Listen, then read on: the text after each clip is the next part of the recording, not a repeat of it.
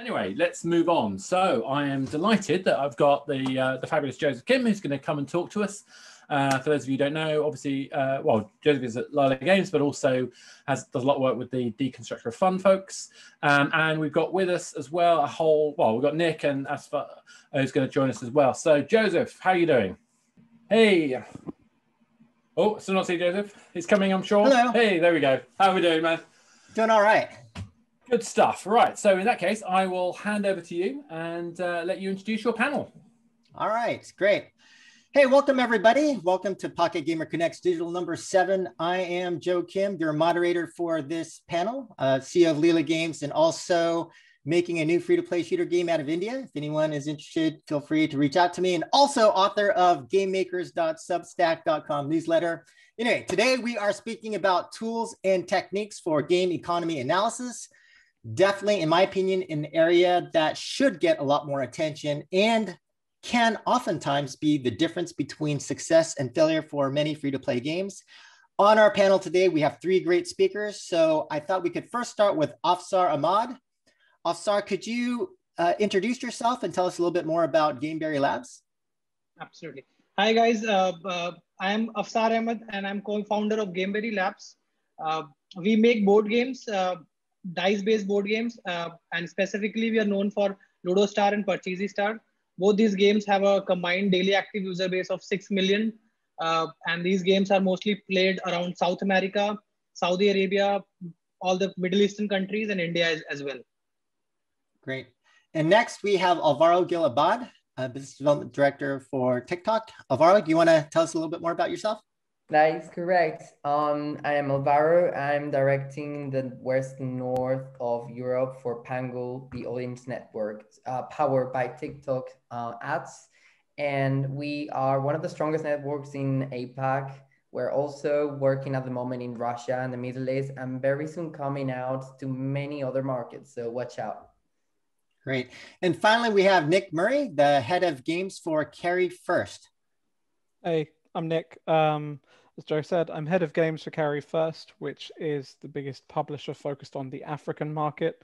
So working with both developers and publishers to find additional sources of revenue on the continent with our own payment platform, etc. I'm also a consultant alongside that, working on mostly product, live ops, monetization, and fun things like game economy, which we're going to talk about. Great. So maybe we could just dive right in. And I thought we could first open with this question about how do you what are common techniques to model an initial game economy? So before the game is live, you've got a specific type of game and you have a feeling about how the economy should work. But could you guys speak to how you would approach this initial modeling before the live data, and maybe starting with you, Afsar? Yeah. So a lot of time it depends on the game genre as well. Specifically, if I talk about board games genre, Ludo, Parcheesi, and these games, they have a very high dependency on a very softer currency to exchange between people.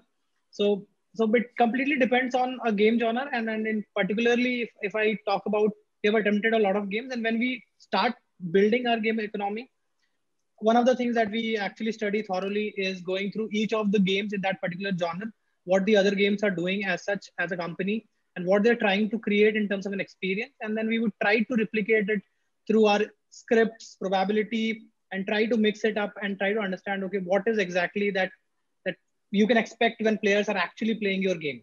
So I would say more or less it is dependent on understanding the competitors and specifically running through scripts at the beginning from our end. Okay. Nick? So yeah, as Afsar mentioned, like a good starting point for this is to consider your competitors in the market, like who's doing this really well. As the previous speaker actually alluded to as well, it's not a good idea to necessarily just copy one for one, but rather use it as a starting point, knowing that if you go 500% away from that starting point, you might end up in trouble. I think understanding the depth of your economy is really, really key for any game genre that you're going to work with. So a lot of games start with the intention of saying, okay, we're going to monetize through IAPs, but then maybe the game design doesn't actually give players enough to spend on. So in those cases, just sanity checking your game design first is a really, really crucial step. Thinking about how different levels of spend over different time periods would impact the game that they're playing. So compare a player who spends $1 a month to a player who spends $200 a month, and think about how that's going to affect like the gameplay, how that's going to actually influence the experience of these players. Is there enough for them to keep this interesting? I still have I think it's from about 5 years ago, there's a kind of Kotaku article that stuck in my head about a AAA PC console game that started dabbling in IAPs, and the writer purchased $100 of currency, and there wasn't $100 worth of stuff to buy in the game. Mm-hmm. So there are a lot of tales like that where clearly there is a mismatch between how an economy is designed and the depth that it can actually offer. I mean, I can talk for hours on like things like RPGs and casual and puzzle games and how to differentiate, but I think the main points would be always consider player progression. So for a game like an RPG, like consider how you want a player power curve to look over time, and then actually try and retrofit your economy so that you are ensuring that players are regularly going to be feeling progress. If you know that you're going to be introducing, I don't know, new heroes in a Marvel game or something like that, then it's important for players to not feel like, okay, this is yet another goal a million miles away from me. I should always feel like I'm close or on the route, on the way to actually achieving goals by leveling up my power overall. And then, yeah, in like puzzle games and stuff, it's more about, I think, making sure that there's like nothing kind of hard blocking your progress through difficulty balancing, and then taking into account estimated failure rates as well as like the price of currencies and power-ups to overcome those obstacles. Always, as I said, making sure that there is a route for players to not get stuck, because it's a very quick way for players to leave and find another game that was easier. Got it. And before we jump over to Alvaro, there was a question that was kind of coming in about, you know, tracking sources and sync specifically, but maybe I can ask a follow-up question in terms of like when you are doing this initial modeling of the game economy, what are specific things that you would model, whether it's, you know, ARPU curve or the, you know, the monetization depth and how you would do that. But so I'll come back and ask you, Afsar and Nick, about that. But Alvaro, kind of going to you, and given your background as far as, you know, where you come from and having greater depth on the ad side, wondering if you could answer the same question, but also give us some additional depth with respect to, you know, how would you model or balance an economy based upon ads as well as IP? Mm-hmm. To be honest, I kind of agree with both Afsar and Nick. I think, you know, especially for brand new indie developers, it's good to have a reference. It's good to do some market research and understand which kind of category your game fits in, what other people have done, where the mistakes have been, and kind of try to learn from those already.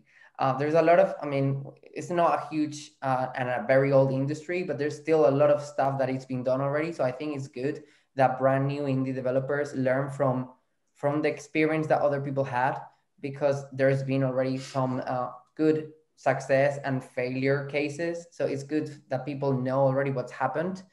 And I do agree a lot with Nick that there is a lot to do with depth in terms of where the user can go and how far they can go. He obviously has taken it into the in-app purchases path, but there's also a lot of users who might be appealed to your game, and they might not have, you know, the resources, the economical resources to go that far either, but they still want to play the game. So I think it's also good to have a backup plan and design another path for these users to still make you money without spending their actual money in the real world, and still go further, because it might not be as much as, you know, in terms of in-app purchases. Maybe it's a 10, maybe it's a 20, a 30% of those users that actually could potentially make you money. And they, you know, again, talking about retention, if you don't design a path for these users, they will eventually realize that the game is not made for them. So they will just leave the game, and you might be missing out all this money that you could potentially be making with ads versus in-app purchases. So I think it could be good to, you know, have from the very start a backup design where you could target these users that maybe, I don't know, because of the willingness or maybe because of their actual money power, they can't go further in the game without ads. And you need them, and you want to keep them, because at the end of the day, you know, it's users that they do like your game. In most of the cases are users that come into your game organically. They like the idea, they like the concept. And it's users that you could potentially have as loyal users just if you have the right way to keep them in. So I agree with Nick that it's good to have, you know, a really good path for users that could actually spend the money in. But I also think that it could be good to not, you know, leave behind all those users, even if it's just a small percentage of users that could potentially also make you a good amount of revenue if you had the right path for them. Also, I must say, those users, even if they can't make the money, because they usually stay in the game, because it's usually a highly engaged game, the engagement is paid very well by advertisers. You can make probably as much money on ads as much as you can make on a purchase with the users that can actually spend the money in the game. So I don't think it's good to underestimate the value of these users. And I think it could be good to take them into account from the very start of the game design. Right. And Alvaro, for maybe some of the folks in the audience who are kind of sitting behind their spreadsheet model and about to, like, you know, try to model this out, like what are some of the key things that you would try to model, whether it's, you know, a retention model against a projected ARPDAU, you know, sort of number of, you know, views and contribution in terms of rewarded versus interstitial versus, like, what are some of the things that you would put into a model to design, you know, sort of how it would monetize in the economy? So I think you have mentioned some of the factors already. So the formats are definitely something that you need to test and consider. Not all the games need all the formats. Not all the games are suitable for all the formats. The actual placements, the place where you put the ads, I mean, as it's called, is very important. You need to know exactly where to put them. You don't have to disrupt the user. Even if it's a user that knows that will have to face the ads because they won't pay for the game, you try to make the ads as organic as possible to make sure that you make it comfortable for the user to face them. You also need to make sure that you reward, in the case of a reward, the user as much or as little as possible. Both ways, you know, it's dangerous if you put too much value or too little value. If you put too little value, obviously the user won't continue watching the ads. But if you put too much value, then the speed of the user going through the user flow of the game will go too fast, and then the retention could get damaged. So it's very important to test as well how much value you give to the ad, not just how many ads. But I think it's a balance between the ad frequency and the value of the ads, or how much you think the ads are valued in the game. Again, this is a trial and error thing. You need to keep testing and making sure that your game adjusts as much as possible, considering things like the LTV and obviously the retention of the user. Okay. And now, Afsar and Nick, kind of going back to the follow-up question. So whether it's like a sources and sinks model based upon progression, or, you know, checking for economic depth, or kind of your model for average wallet size of payers or things like that, could you speak to, like, in this initial model, what are some of the things that you would look at, or some of the things that you guys would want to model? Sure. So I think the first place that I start when I'm thinking about any like economy design is time. Like players' time is the most valuable resource they have, even more so than their money at this point, at least. And it really needs to be like a significant part of how you plan your economy. It's one of the reasons I talk about progression so much, because I feel like when a player spends time, they need to feel like that time is being rewarded at regular intervals, and that manifests itself as progression. The way that I would show this, particularly within sources and sinks, and like I think the question was around kind of how to understand how to balance these. Basically, on a live game, one of the things that I like to try and pull is data for like cumulative kind of soft currency by player level or by time versus the sinks and the total, like actually how big those sinks can be. It's a very good and quick way of just showing like if a player has either got far too much currency for a given point in game or nowhere near enough. Like there will be an interplay between the two. Ideally, there will be levels where a player will level up, and on their level up, they don't have enough to unlock the next thing. That's great. That's perfect. But they shouldn't also be at 0 of 10,000. They should be maybe at 5,000 of 10,000, so that they have this encouragement and this goal in front of them. So I think the way that to really focus on sources and sinks is just to do that, is to really think about what is the income going to be, what are the sinks available to the player, and it's something that can be very easily optimized after launch as well. The only other thing I would mention as well is if you do it after launch, preferably get the modal number for this. So look at where most of your players are at. Averages can be misleading in this case. Okay. One of the techniques, Joseph, that I have found it really useful is trying to convert your currencies or your currencies especially in a very simplified manner. So let's say even if you have a hard currency, you have, let's say, 5 types of currency or items in the game, and you want to balance these items or currencies together. A good, easier way to do that would be trying to convert them into a form which is not interchangeable in terms of players can do it, but it kind of helps you in thinking in terms of expenditure. For example, time, like Nick mentioned time. So your hard currency, you can convert them as a time, and your soft currencies also you can start to treat them as a time. And your time will be the single unit that will be used across your game. And you try to, whenever you're going to try to see the balance, you see what is happening with that particular master currency, I would say. And it will be a little bit difficult to balance it out, but if you have a master currency approach, it kind of helps a lot in doing a lot of things here and there.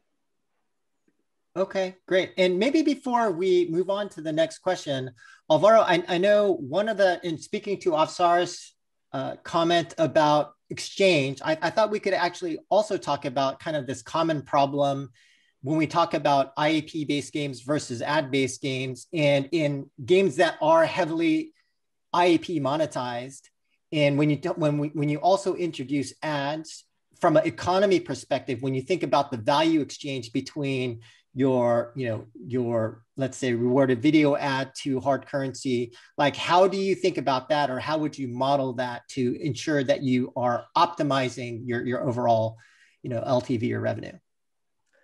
I think there's ways nowadays to target paying to non-paying users. Obviously, it's hard to guess and to assess the percentage and the amount of users that are not going to be paying for your game before the launch of the game. But I think it would be safe to have a path for these users that are not keen or can't actually pay for the features in the game, to have a path. I think that's the key point. Having somehow a side way, on a second path for these users to find a way to move forward in the game. There's no bad users or good users. Obviously, the more they pay, the better, but not everyone can pay. It's real life. Not everyone has the same power of purchase. So I think it's kind of bad to underestimate users that can't just give the credit the credit card details and just make a purchase. I think there's a lot of resources at the moment to still make a lot of money, especially when it comes to RPG games. You can make as much money as you can make on a direct purchase through ads. You don't have to expose paying users to ads. That's also something that I need to make clear. There's ways to make sure that you only trigger the ads to the users that can't afford it. And I'm sure that these users over 50% of these users, there's been studies about this, are not going to be offended if you show them an ad, because they are aware of it. They know that somehow they have to support the game, and they need to show ways of appreciation. Let's put it that way. So as long as you have the ways in a very, again, non-intrusive way, the user will appreciate it and they will move forward. And as a matter of fact, I can tell you the CPMs that you can get of an ad shown to a user in a game that is mostly in a purchase space is as high as the actual value that a whale can pay in the game. Okay. And maybe now moving on to, let's say a game is live and we're trying to check the health of the overall game economy. And wondering if you guys could speak to then, what does that look like from a monitoring, analytics, dashboarding perspective? Like, what are the key things that you'd be looking for to check on the health of your economy? What does that look like? And maybe starting with you, Afsar? Yeah. So in terms of looking at economy, so let's say I generally prefer median over averages, like Nick said. And apart from the median, I look deeply into 90th percentile and 99th percentile, because that's the real loyal players that you have in the game. So you have to look at them and try to understand what is going on in their lifespan, rather than just looking at the median numbers as such. So 99th and 90th percentile is kind of pretty tricky, and you'll see a lot of things happening over there which will bother you, rather than looking at median as such. So I really like that particular number especially. Okay, Nick? So, I mean, you've got all your standard KPIs of, retention, monetization, etc., which are still critical, right? Like they can still give an indication of the health of your economy as well. Like a poorly retaining game can be a result of the economy. And likewise with monetization. So the things that I would add to that, though, would be looking at things like graphs of player level or progress over time.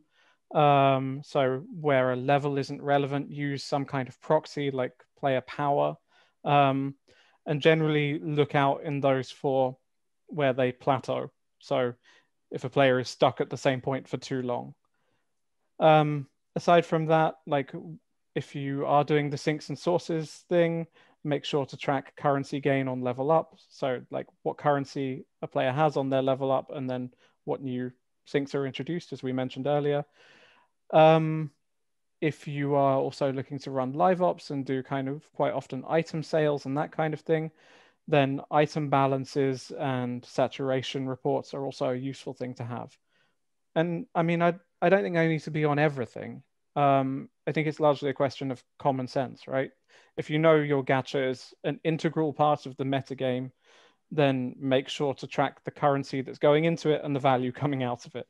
And then think about how does that change by player type? How does it change by day of activity for that player on day 0 versus day 60? So it's really just about thinking through the problems and thinking through the systems that are integral to your game, and just trying to understand, all right, what's going into that system, what's coming out of it, does that look about reasonable? And most of the time, honestly, you're playing your game enough as a designer or as a product manager working on it, that you should already have a gut feeling about the things that aren't quite right. Okay. And Alvaro? I cannot be more in line with Nick. I think he's pretty much it. Like, I mean, if you work close with your game design team, your product team, you should know already beforehand, from the tech tests to the soft launch, what could potentially be the flaws of the game. So I think at that stage, you already should, maybe make a pause and understand where you could potentially fix things. But I don't think I can add up more to what Nick just said. I think it's a matter of understanding your product, understanding the specific, environment of this particular game, understanding what could potentially go wrong, and trying to find the fix before it's a problem. You need to be, upfront. You need to be 2 steps before the user faces the problem. Just make sure that the user does not face it. testing, trying things, playing. I think that's it, to be honest. Okay. And maybe I could just throw open this question to anyone who wants to answer, but I thought another good question to ask is more from an organizational workflow perspective, right? And so like you have a live operating game, and in terms of who's watching the economy and how does that workflow work? Is there, you know, the interplay between whether it's a PM to a producer to a systems designer to the CEO for a smaller company? Like, how does this generally, or how would you guys recommend that the economy be monitored and then actions taken to actually execute an optimization against the economy? And just throwing it open to anyone who wants to jump in on this question. I can take it up. To start with, in our case, I think product managers and game designers both are kind of constantly monitoring. From an organization point of view, I think a lot of times people don't have visibility in terms of, let's say, these kind of dashboards, or they are just not driven towards checking it out. So I think that is more critical piece, where you make sure that the team is driven towards checking it out on a daily basis, whether it is making any changes or not. It is important that it becomes, the baseline becomes inside your head, and you know absolutely in and out that this is the baseline that we are going. And especially in our case, what we have is 11 pages of KPI metrics that are we ask everybody to track on a daily basis, that you should go one by one first thing in the morning, so that you know what is happening in the game on a day-to-day basis. And a lot of times we discover cheats, hacks just from these metrics, and we know exactly what is happening in the game the moment we see a dip or a spike in those graphs. Any other comments? Yeah, so I mean, I think the responsibility piece is a really big thing, like Afsar mentioned. And it is a collaborative effort, right? So everybody who is involved in these different features, and the producer, product manager, and expanding to roles like customer support and community as well. Everybody should be capable of highlighting in their department where they have identified that there could be an issue. Maybe a player has mentioned it, maybe an analyst happens to have come across something, but ideally, again, you have the tracking in place and everybody on the same page, and make it someone's responsibility. Have somebody be the person who reports on economy and how the economy health is on ideally at least a weekly basis. Yeah, that's pretty much it. Okay. And then I thought we could also talk about, let's say, you know, in terms of the type of analysis that's done once a problem is identified. So let's say revenue drops, or we're seeing, you know, VIP DAO drop, or just kind of wallet turnover, you know, kind of, you know, decrease or increase. Like what happens from there? Are there any specific types of analysis or techniques that you guys would recommend to like look at a problem that somebody discovers and try to address those problems?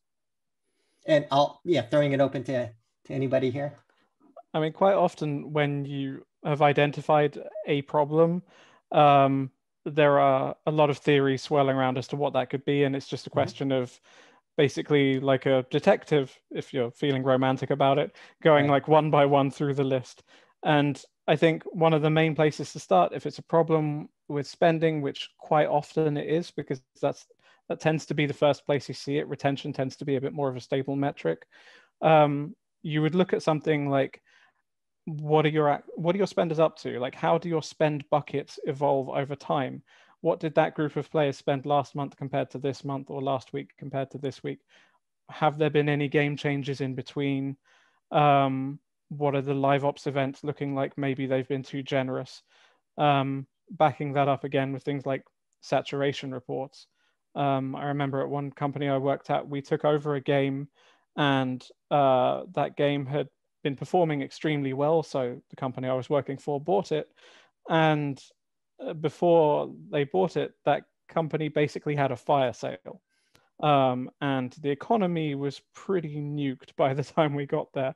So everybody just had stacks and stacks of resources and spend instantly dropped.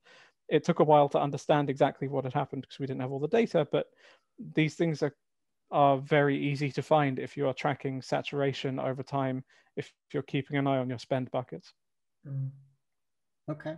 I think that's pretty right. I think it's all about user experience, and also, but there's all the factors that should be included. You should know where the drop is, not just about the user in terms of an average, but also the country. There's a lot of seasonality going on. It could be Christmas in the US, or it could be Chinese New Year, you know, in February. You need to understand that maybe the drop happens because there was actually a peak the month before or the weeks before. You need to see the whole background around the user and why the drop happened. It's not just an average. Again, you need to go beyond and understand the demographics and the background of the user that might have experienced this drop. So it's not always blaming the game. Sometimes it could be the game, but there's always some other, you know, actual cultural and geographical factors to be included in this drop. So yeah, it's good to have a wide open view on what's going on. Right. And one of the questions that did come in did ask about tools. And so that's essentially this next question, which I wanted to ask you about. And so whether it's, you know, I know a lot of people work inside of an Excel spreadsheet, but as far as other tools, whether it's, you know, building Python models or using kind of external third-party tools like Machinations, wondering if you guys could speak to what do you guys use, and are you guys seeing anything new out there as far as tools and using these tools for different types of analysis? We're starting with you, Afsar. What do you guys use? Yeah. So in our case, we most of the time we are making use of the spreadsheet itself, but I specifically want to talk about one particular game which was pretty interesting for us because I in my past I've worked in some of the games which had a lot of narrative inside it, a lot of config going on, and everything was interlinked between each other. So while doing that particular game, I had a very first-hand experience of dealing with a huge amount of config together. And it becomes a nightmare to edit that config, to test out. It is nightmare for PM, it is nightmare for QA and producer, every single guy in the team, right? And especially for developers, because they feel that the bug is in the code, but it's sometime in the config. So at the beginning, what we did before getting into a lot of complex things, we just started building the tool first, because we knew that, okay, even if we are testing this game to a small bit, we need to have a basic tool, which will be more like a website for our internal usage, where we'll just create configs and interlink the configs between each other. And that particular tool was such a bliss for us because we were able to do a lot of error checking right at the beginning of downloading those configs. We were able to run script on these configs very easily and try to get how the game's economy has changed as a player. Let's say if you're assuming the player journey, how the journey of the player has changed. So that was one of the extremely remarkable experience for us, because we built that tool right from the very beginning. It was basic HTML website on Node.js, and that's what we were trying to do. It's pretty easy to build, and I think if you can build something like that at the beginning of your game, you should definitely do that. Great. Yeah. Nick or Other Alvaro? than that, it's just spreadsheet. Other than that, it's just a spreadsheet for us right now. Yeah, I think most of my experience is largely in Excel these days. Like I have tried out a couple of third-party tools, but I feel like quite often they can be too generic when you have something very specific and when your mechanics need to be the way that you have designed them. So generally Excel provides the most flexibility and also a way to kind of workshop different configurations and things like A/B tests, at least just to plan them.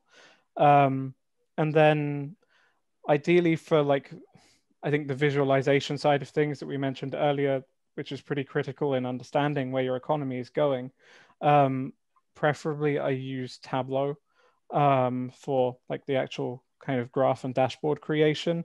In an ideal world hooked up to your own SQL database. I know that's not possible for everybody. And I'm sure there are some decent third-party options in between, which I'm not going to comment on because I don't know which is best. So, okay. And I think we've got about 3 more minutes left. So maybe I could just end with a final question before opening it up to Q&A, which is for our audience. If you guys could name like some of the more common problems or mistakes that you have found as far as game economy modeling or the optimization of a game economy, it'd be great to hear from you guys what you guys think. And again, maybe actually, why don't we start with you, Alvaro? I think back to obviously my field of expertise, the main problem is this big myth that there is among especially mid-core game developers that adding ads to your game, it kills the game. Adding ads the wrong way kills the game. That is the actual truth. But if you are smart and you know how to place the games, that is definitely a good way to deal with every side of your game economy. Planning ahead of every possibility. You know, the game might work really well, even just with in-app purchases at the very beginning. But at some point of the maturity of the game, at the sunset of the game, you might still need, if you want to still squeeze as much as possible the game economy, you might need ads. Be prepared for it. I think that's the key. Be ready for it. Know where you can have a backup plan and be prepared for every option. That's it. And testing is key. Testing as much as possible. Okay, Nick? Yeah, so actually on the ads point, one thing that I do with every company I work with is check the value of the ads for the company and the value of the ads for the player. Very often, if you translate the value of what you're giving away to dollars and compare against the actual money you're going to receive for that ad, you're probably quite a long way off. I have seen ads that give away up to like $2 worth of value in hard currency, when in reality, you're going to be receiving a fraction of that. So that kind of thing really has an impact on undermining your IAPs. And I think that's exactly what Alvaro is talking to about incorrect implementation. So apart from that, another thing to always check as an easy one is make sure your pricing structure is correct in your key markets. So when you go to buy a bundle of gems or whatever, like the more expensive bundles should give more hard currency per dollar or per euro or whatever currency you're looking at. Like it's very straightforward, but very often there are 1 or 2 values that seem wrong. So, you know, you might be actually giving worse value in your €100 price point than your €50 one, and that makes 0 sense. There are occasionally people obviously doing price anchoring experiments, and that's fine, but most games don't really attempt it there. So it's just a good sanity check.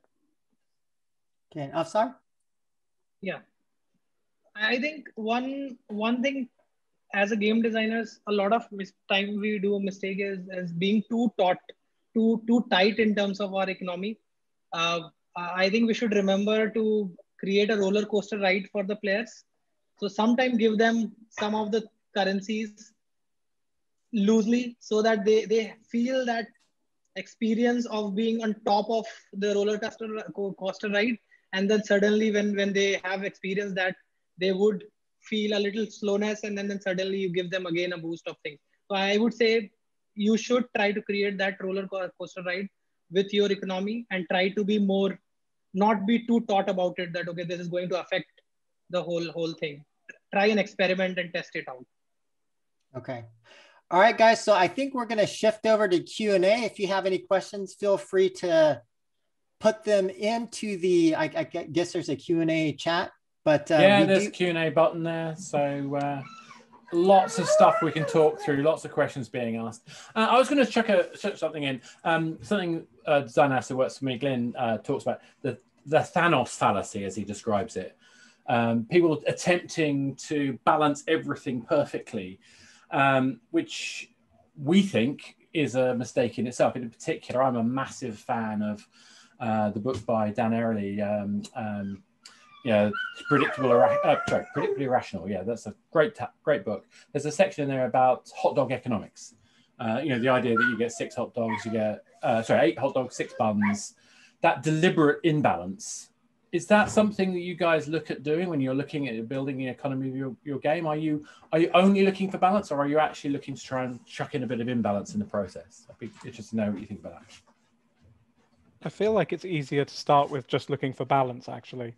Like, I think imbalance is a great thing, as you mentioned, and Afsar mentioned it as well. Having this kind of more roller coaster effect is a great thing. And it's not like, okay, this new sink costs me 50 gems. I have 49. I need one more gem, and then I'm going to level up and I'm going to have one more gem than I need. That's not interesting. Like, there needs to be this push and pull against the game.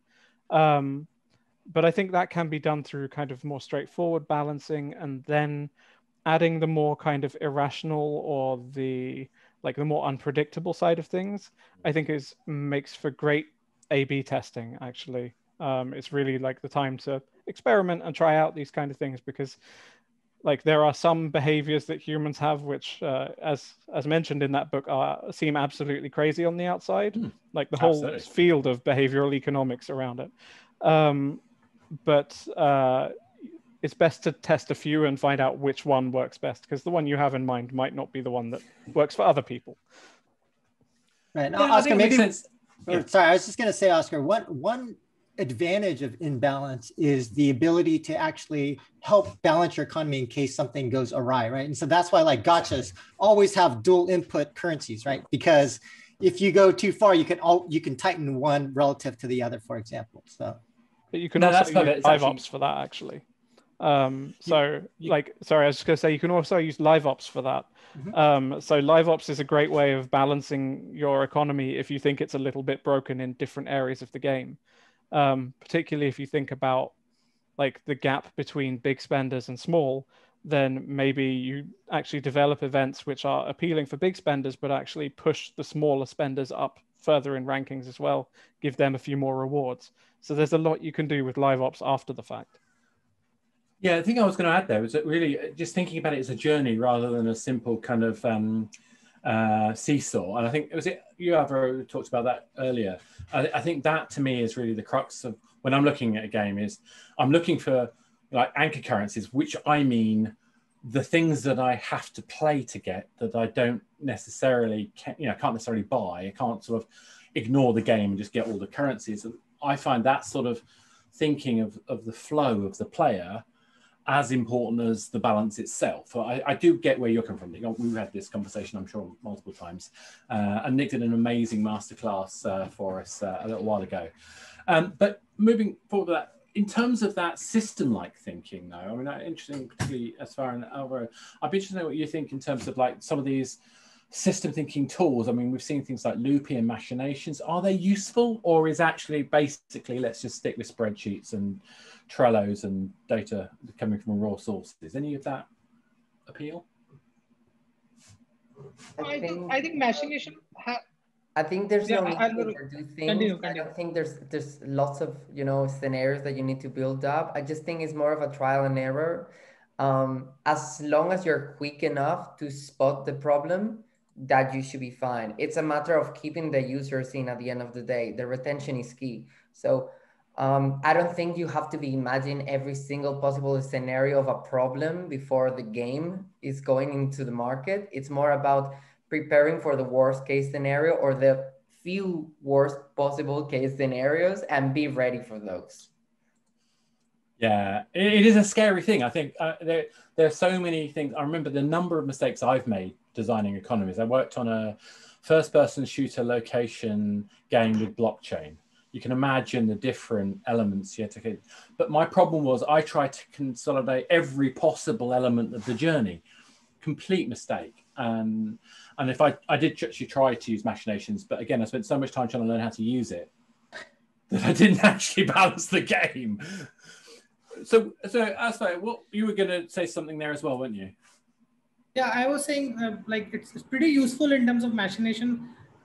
A lot of game designers have started using it because some of the people, no matter what you do, people are scared of learning new things. Like in general, especially if you talk about script, a lot of game designers are not comfortable learning scripts and building complex systems out of it. And I think Machination works really well over there. I think it's something worth spending time on, I feel.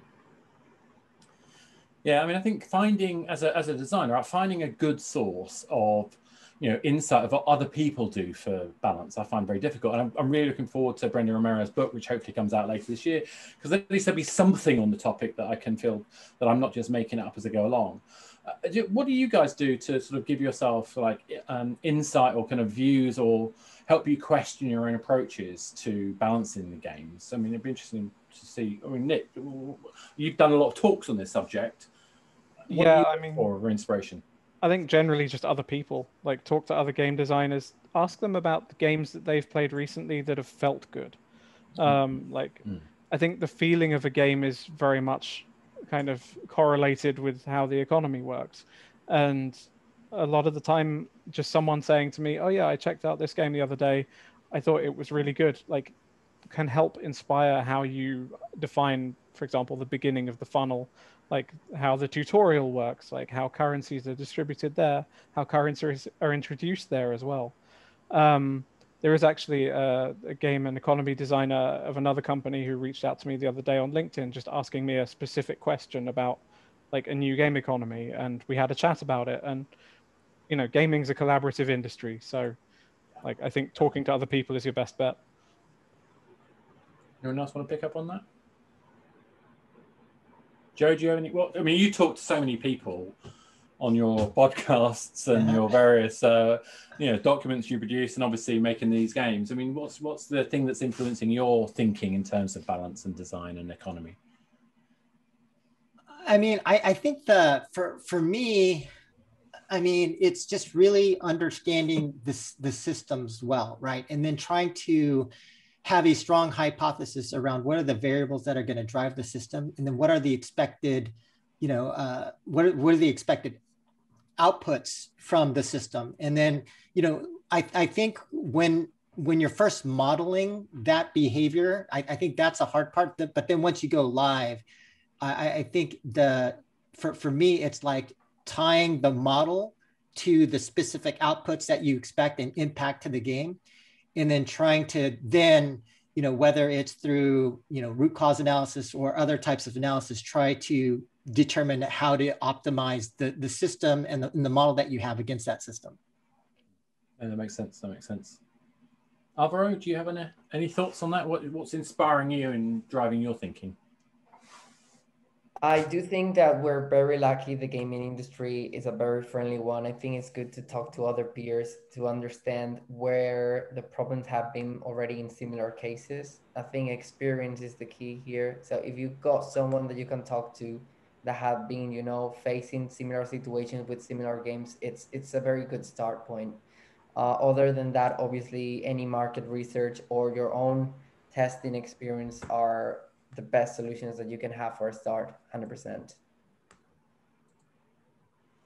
Any last comment, Afsar? No? Okay. So, I mean, there is one last question. I know I'm running over time, but I think this is such a good one, and particularly because I mentioned blockchain earlier, and that has all sorts of problems. This question isn't about blockchain, but it has a related connection. Namely, what do you think about marketplaces that trade game currencies? Is that a positive for us as making games, or is it the worst nightmare for a game designer? Anyone who wants to just give me a quick answer, great or disaster. Nick? As I think someone said about piracy the other day, it's neither good nor bad. It's a bit of both. And it's probably not as bad as you think. Oh, that's fair. Joe? Potential for disaster, especially with bots. So be careful. Yes. That's all I'm saying. Exactly. Alvaro? I'm just gonna stick to what Nick just said. There's no right or wrong. It's just the way it's done. If it's not messy, I think it could be a very interesting challenge. So exactly. And Afsar, do you agree with us, or do you think it's a disaster? Yeah, if you can stay away from bots, I think you can manage a lot of things. You can see a lot of interesting things happening if you can just stay away from bots. That sounds good. Yes, stay away from bots and gold farms. That was the thing that used to get us back in the day. Anyway, enough said. Guys, that was amazing. Really appreciate you. And this is one of the areas that I've been doing for years, and I always feel like a rank amateur. I always feel like a beginner every time I start it. I don't do too bad, but the more we have conversation like this, the better it be for all of us, I'm sure. Thank you very much, guys. Thank you so much. Bye. And Joe, thanks very much for hosting. That was awesome.